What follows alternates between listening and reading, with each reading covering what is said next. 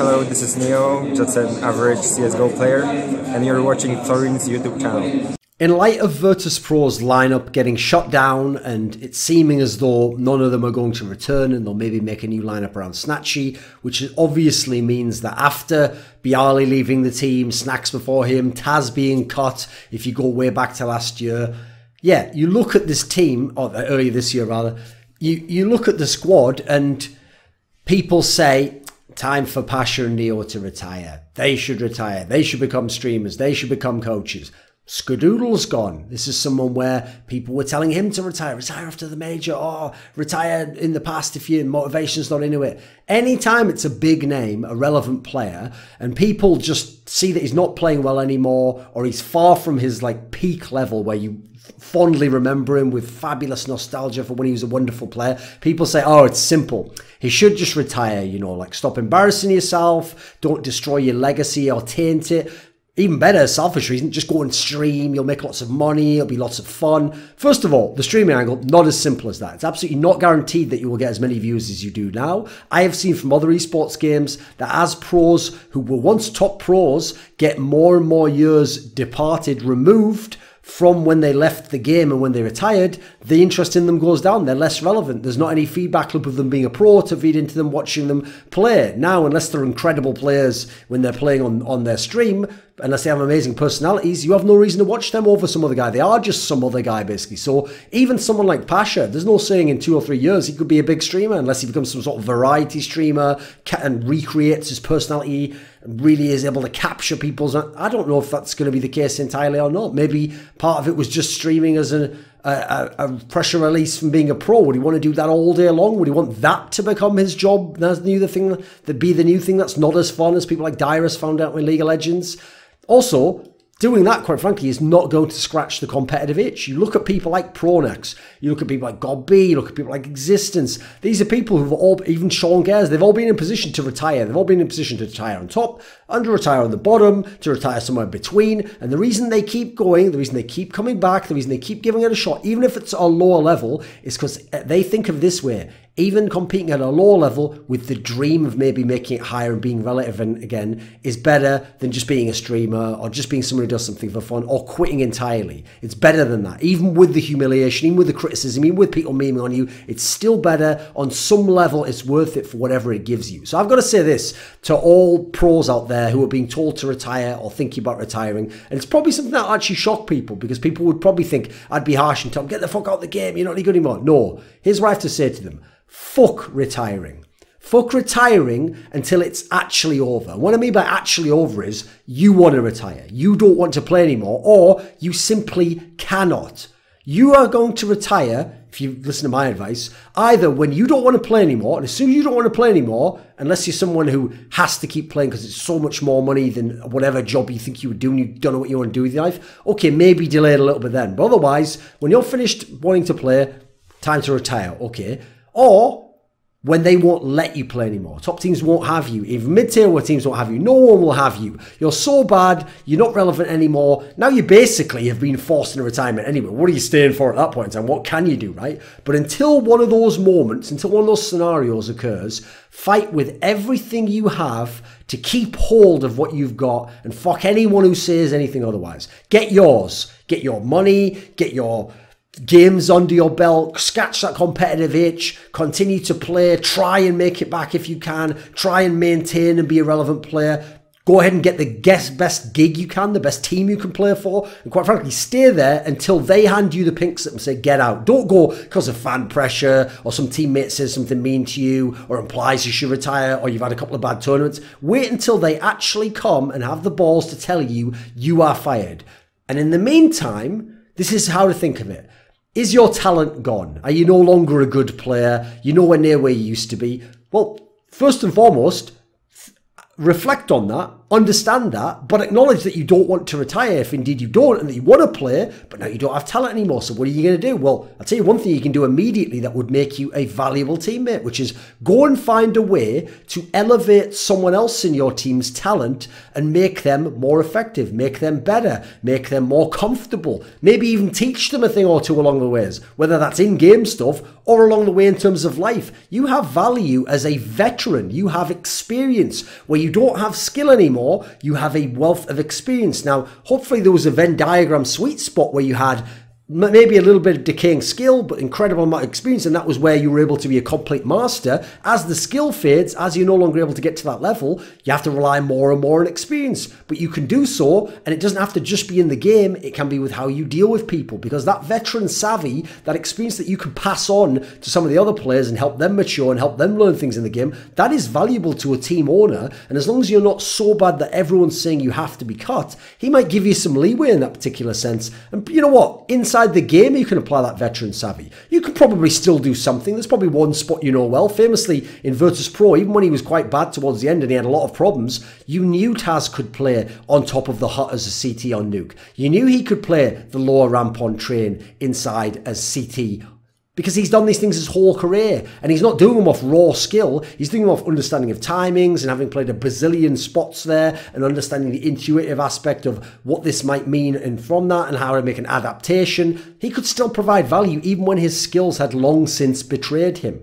Even consider, by the way, maybe even transitioning straight up to a more supportive role. Start becoming an in-game leader, become the secondary caller, become a supportive player, become the guy who gets baited when the star entry fragger goes in and then cleans up the person who killed you. Do any of these things. Find a role that isn't about shooting people in the head, and find a way to be able to actually make money, make a career, and keep playing if the competition is what drives you, if you love this game. I mean, there's great examples in both 1.6 and CSGO of people who did this. Like, I would say in 1.6, I pick people like Khan and DSN. These are guys who were at one point in time stars or big focal points of the team in Fnatic in 2005 to 2008. 2009 onwards, they've settled back into being supportive elements and let other people shine, and even got back to the top in doing so and became pretty good players for what they were doing. You could even say someone like Zonic within the MTW team. He used to be a star player, star fragger. As his career went on, it was more about being a veteran. That's why you remember him from his clutches,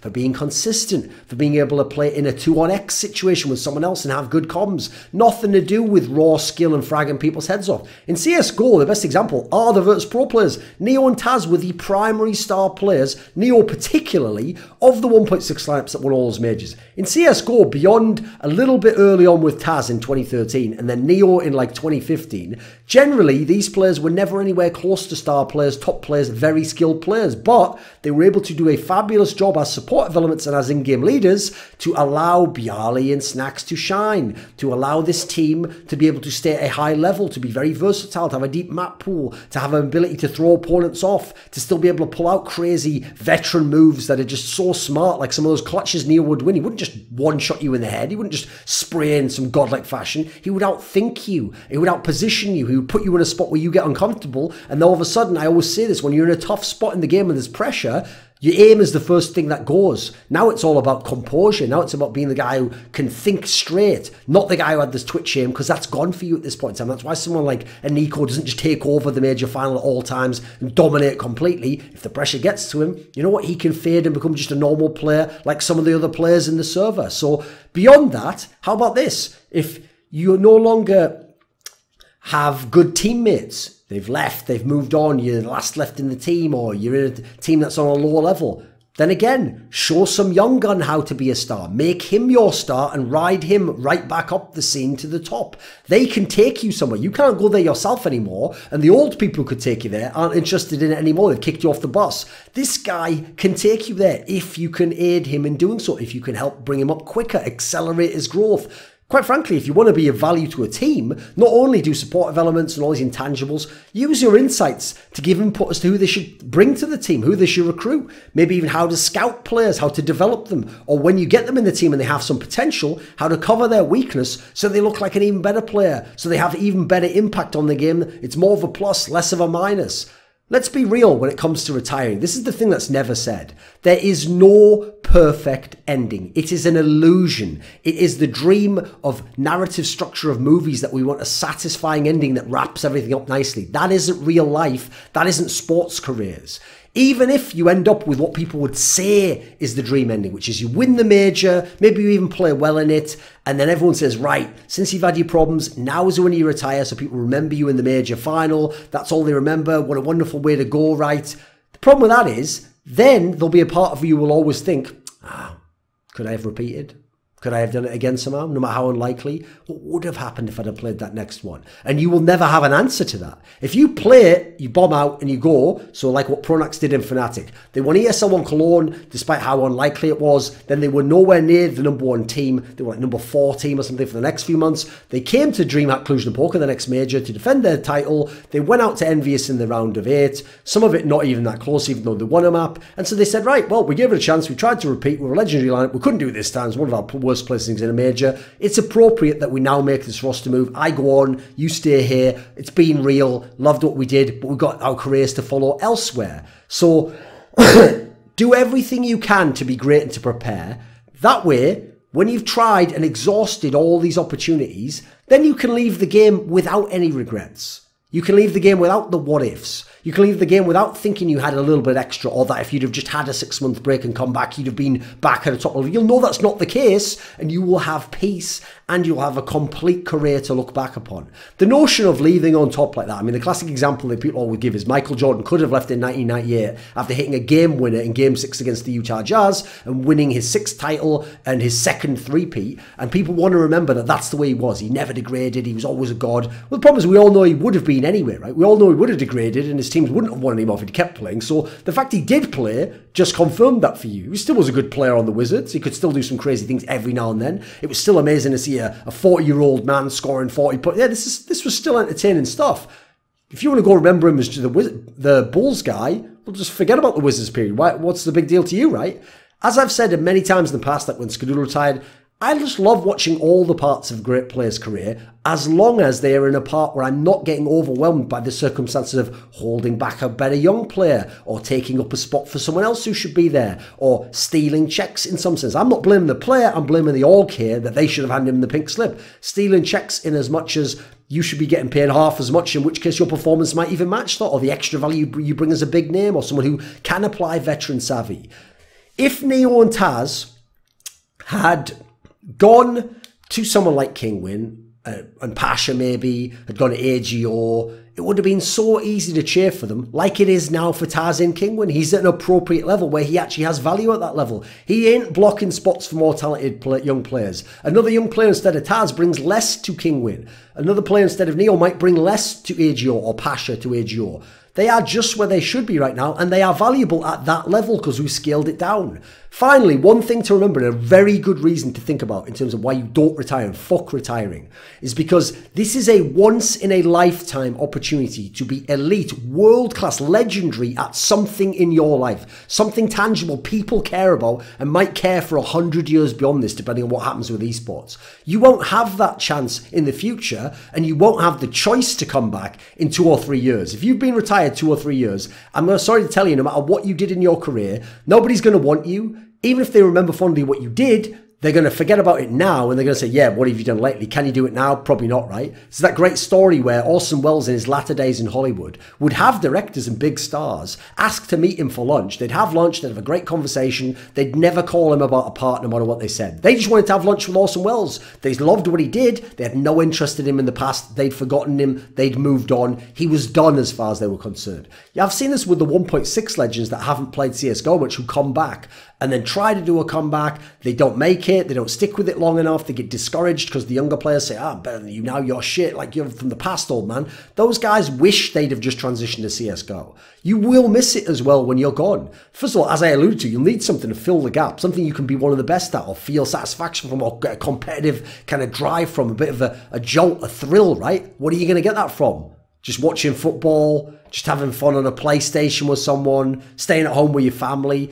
That's the most overrated shit ever. Those things are all fun in moderation with the right people. If that's all you're doing all day long, that'll become real tedious real fast. So many ex-pros, I can tell you, who have retired, they regret it now, or they wish they could come back, or they wish they could get a shot to even try to come back, to be like a lower level Pronax of existence, etc., don't retire until it's over for you. This video was kindly supported by Dean Tanglis, Andreas, Snazore Westerlund, Gardner Wilson, OllieJ, Tobias Bernasconi, NateDOhDoubleG, James Harding, Kyla Harris, Travis Greb, Daniel Yordanov, and as always, a special thanks goes out to Jerky's Minion. Would you like to suggest a topic or a guest for some of my upcoming content?